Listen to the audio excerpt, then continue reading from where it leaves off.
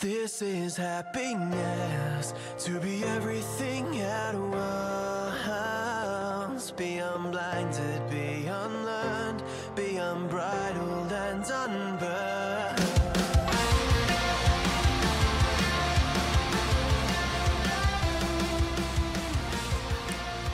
Hey everyone, and welcome back to a brand new episode of Mood Prep. My name is Dave Nixon, and I want to spend today's podcast talking about the difference between working hard and hard work. Now, I actually had this conversation with a client on a coaching call, and I think it's really important to be able to look at the distinction between working hard and hard work, and a lot of people self-proclaimed the fact that they're happy to put the hard work in, and that's great and often true. But what's the biggest difference between working hard and harding work? Good English. Working hard and hard work is often that people get those two mixed up based on the fact that they go, "I'm happy to do the hard work." The work they're referring to is the things that they actually find easy, right? It might be like, for society, it might be deemed as hard work and get in there and get your hands dirty. But for them, it actually might be quite easy. That's not hard work. That's working hard. It's not hard work. The difference is where this person may have a hole in their skill set or their strength, which maybe for some people isn't perceived in society, isn't perceived as actually a difficult thing to do, or maybe it's the soft skills, and that to them, they don't see that as working hard. They might see it as fluffy, or they might see it as somebody else's job or whatever, but that's actually hard work. And so this is the difference between, and actually knowing the difference between is great, but actually doing both is what's important. Working hard and actually doing hard work are two things that we, it would be noble to aim to do both throughout every single day, because what it means is that we're able to work hard on the skill sets that we have and develop them and actually, sharpen those and offer those to the world, but also then continue to work hard on our hard work. And if you think about working hard on our hard work, it means that we get to develop our skill set. We don't lose access to the skill set that we already have. We actually broaden our skill set. We broaden our ability. Examples of this, let's look at a guy who, wants to get a bigger change in the gym. And I've had this conversation before, and they're like, mate, I'm happy to come in here and bust my ass and, happy to work hard, and do the hard work. It's just the diet stuff, man. I just couldn't be bothered dealing with it. I just want someone else to sort it out. And I remember him saying this is actually an actual example. And I remember going, so it sounds like you actually are afraid of hard work. And he's like, what? He's a very proud man. And I'm like, well, coming here and working hard, that's in your blood. It's in your family's blood. They were very, very successful in their entrepreneurs effectively, and I'm like, so that's easy. You've grown up doing that, working on a farm and doing that sort of stuff. That's easy. It sounds like getting in the kitchen is hard work, and that's what you're actually afraid of getting your bloody hands in to do.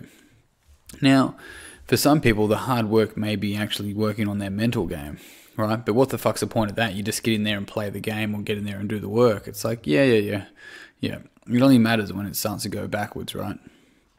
What about before then?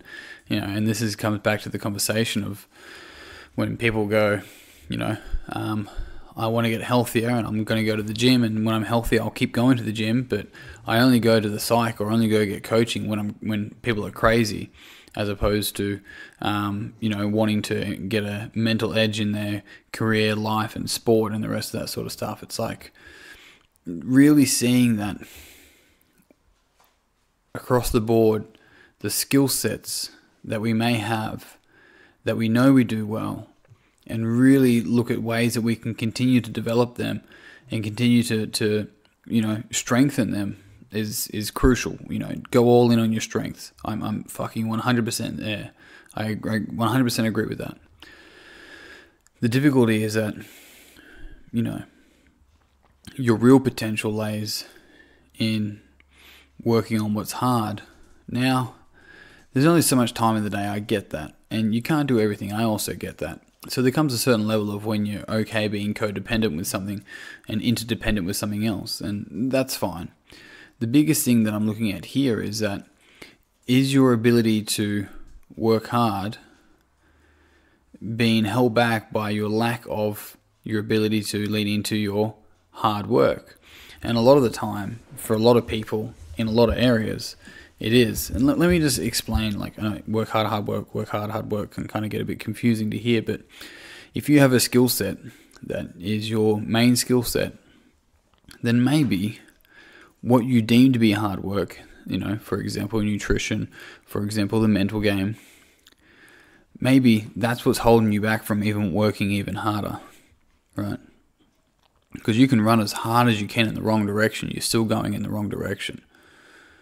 And so being able to, work smart on things that you find challenging and get the correct support, right? People forget that. I should know how to do this. It's like you fucking went to school with teachers for 13 years, right? Multiple teachers with like so many different disciplines. It's like there is literally millions of people out there that we can help leverage information off. Why are we expecting that we should just know it? That's ridiculous, right? And so when we're able to step back, look at the skill sets and our own strengths and be honest with ourselves about our strengths, not cocky, not over the top, just honest, and look at the weakness that we may have, right? The hard work that lays ahead of us, and then make a distinction, make a decision. Is this the kind of thing that will help develop my work capacity? And if it is, then get yourself a fucking group of people, get yourself a coach, get your head in some books. Like the information you need, the support you need is all out there, right? And if you're like, I can do it myself, it's like, yeah, that's fine. Why haven't you? Seriously. Or how many times have you tried? It's like, how many more times are you going to keep trying? It's like, we're tribe animals for a reason. But the difficulty is that if you're not leveraging what's around you and being resourceful, then you're not just holding yourself back, but you're also holding the whole world back from seeing your potential and being able to use you as an example and being able to use you for inspiration. Like, this is the whole idea. Like, playing small serves fucking no one, hey? And it's worth remembering that. So yes, go all in on your strengths, 100%. Hey,